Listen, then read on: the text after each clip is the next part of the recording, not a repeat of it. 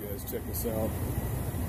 About last week sometime I found a black rat snake in one of my racks, my mouse rack, and I fed this snake probably, I think he ate 5 or 6 mice, and I just walked in today to check some of my stuff and I found him again. And the reason I know it's the same snake is the last snake that I helped out last week, he had a little bit of a slight infection on one of his lower jaws and had a little bit of mouth rot. I didn't fool with it, but just very slight. And this guy has the same exact spot. So I just reached in there and picked him up and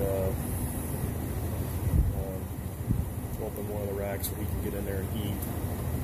And this is his 3rd mouse so far. So I'm just going to keep feeding until he's done. He'll probably eat like 5, and then I'll just turn him loose. So these black rat snakes are super cool.